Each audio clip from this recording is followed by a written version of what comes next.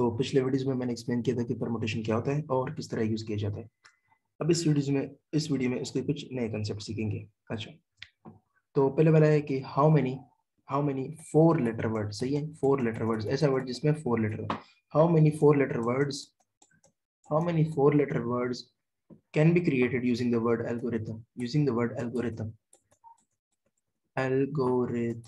सही है, एल्गोरिथम के वर्ड से मैं ऐसे कितने 4 लेटर के वर्ड्स बना सकता हूँ, जो कि मतलब एल्गोरिथम में जितने वर्ड्स है उससे मैं 4 लेटर के कितने वर्ड्स बना सकता हूँ। वर्ड्स में भी मीनिंगलेस, ये नहीं आप बोलो कि ऐसा वर्ड बना के दे दो 4 लेटर ऐसे ले लो कि जिससे वर्ड मीनिंगफुल बने। सही है, तो उसकी जरूरत नहीं है। You can make it THMI, you can make it RITHM, you can make it GORI, गोरी, अच्छा, तो you have a total of how many words, 1 2 3 4 5 6 7 8 9। सही है, 9 लेटर्स टोटल है। कितने लेटर्स चूज करने हैं उसमें से, मतलब 4 लेटर ही तो चूज करने, क्योंकि 4 लेटर का वर्ड बनाना है, सो 9 परमुटेशन 4। अच्छा, अब यहाँ पे अगर बोला होता कि लेटर में रिपीटिशन भी हो सकता है, मतलब M M M M, this is a meaningless word, it's not even a word, ये तो पता नहीं क्या लिखा।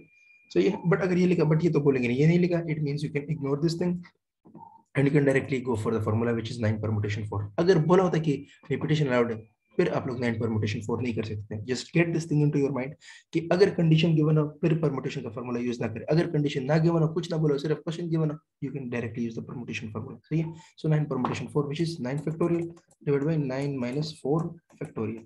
सही है, so 9 factorial divided by 9 minus 4 is 5 factorial। सही है, 5 factorial is equal to 9 multiply 8 multiply 7 multiply 6 multiply 5 factorial। यहाँ तक लिख लिया मैंने, और नीचे भी 5 factorial है। सही है, so these two cancel, 9 8 is 72 and you just solve this thing, you'll get your answer। सही है, अच्छा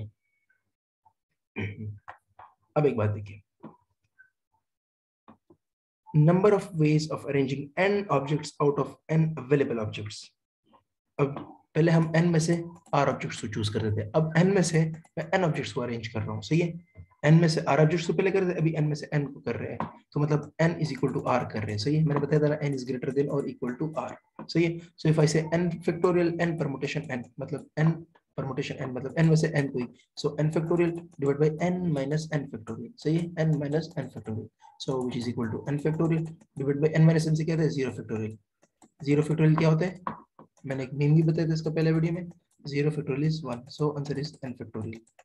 नाउ यू रियलाइज समथिंग कि अगर number of ways of arranging n objects out of n available distinct objects, the answer is n factorial itself. अगर आप 5 में से 5 objects को अरेंज कर रहे हैं तो आपके पास कितने वेज है, 5 फैक्टोरियल की वेज है। 5 मतलब जो मैंने बताया था ना पहले वो वीडियो में कि 1 2 3, इससे मैंने 3 डिजिट नंबर बनाना है। ये 3 नंबर है, इनमें से मैंने 3 डिजिट नंबर बनाना, मतलब 3 2 1 या 1 2 3 या 1 3 2 एटसेट्रा। तो मेरे पास कितने तरीके, सो 3 परमुटेशन 3 या 3 फैक्टोरियल जो मैंने बताया था, 3 मल्टीप्लाई 2 मल्टीप्लाई 1, ये 3 तरीके आप लोग कर सकते हैं। गिवन कि आप लोगों के पास कोई कंडीशन, मतलब आप ये आपको ये नहीं बोला कि 1 1 1 लिख ले। सही है, इस तरह नहीं बोला। सही है, so if you're given n different objects and you have to select n the same n objects out of it, so you have the option of n factorial। जो आंसर है वो n factorial है। सही है, for example how many different words can be formed, how many, मैं जो बोलता हूँ वो प्लीज लिख करें ताकि आप लोगों के लिए आसानी, क्योंकि मैं माउस पे नहीं लिख सकता ज्यादा। how many different words can be formed using all the letters of the word Delhi, DELHI। सही है, DELHI, and the words may be meaningless। सही, words meaningless भी हो सकते हैं। so कितना वर्ड है, 5, so 5 permutation 5, और इससे क्या था डायरेक्टली 5 फैक्टोरियल। सिंपल सी बात है, 5 फैक्टोरियल। so या फिर 1 2 3 4 5, so पहले के पास मेरे कितने चॉइसेस, 5 है, फिर कितने 4, फिर कितने 3, फिर कितने 2, फिर कितने 1, ये भी तो 5 फैक्टोरियल है ना, सबको मल्टीप्लाई करो, ये भी तो 5 फैक्टोरियल है ना। ओके, सो ये भी हो गया। अच्छा, अब एक एमसीक्यू कराता हूँ which is an interesting one, I would say।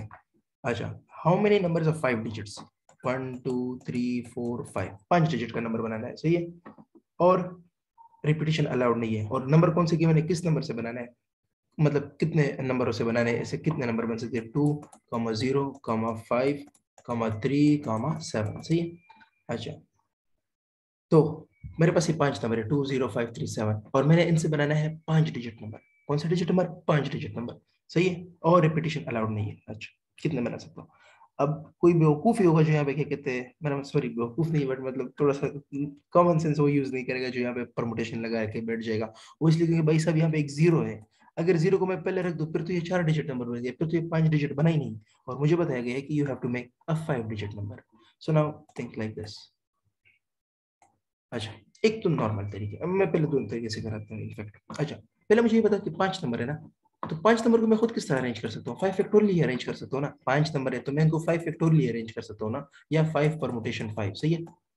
Let me complete. फिर आप लोग सोचिए कि ये भी तो ये बोल रहा था कि इस तरह नहीं कर सकते, तो फिर ये किस तरह कर रहे हैं। So let me complete. सो मैं इसको 5 परमुटेशन 5 या 5 फैक्टोरियल ही अरेंज कर सकता हूँ, क्योंकि 5 डिजिट है।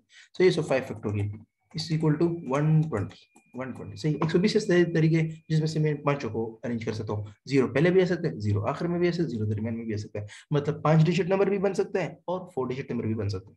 सही है, आप देखिए।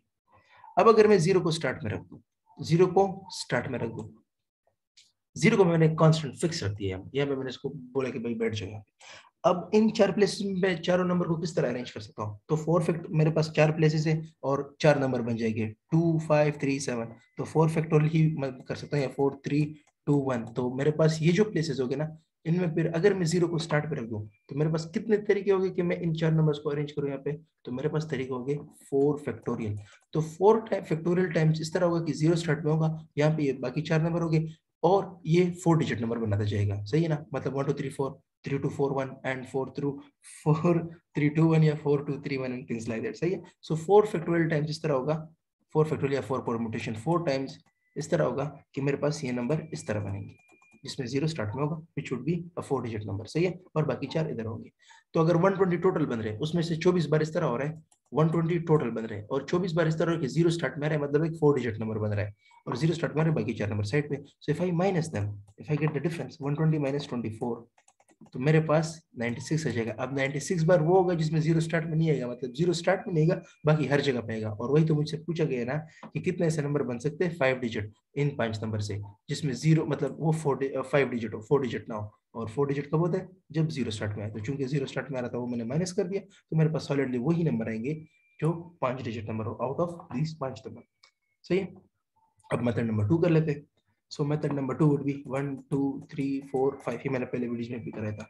मेरे पास कौन से नंबर है? 0 2 5 3 7, सही है।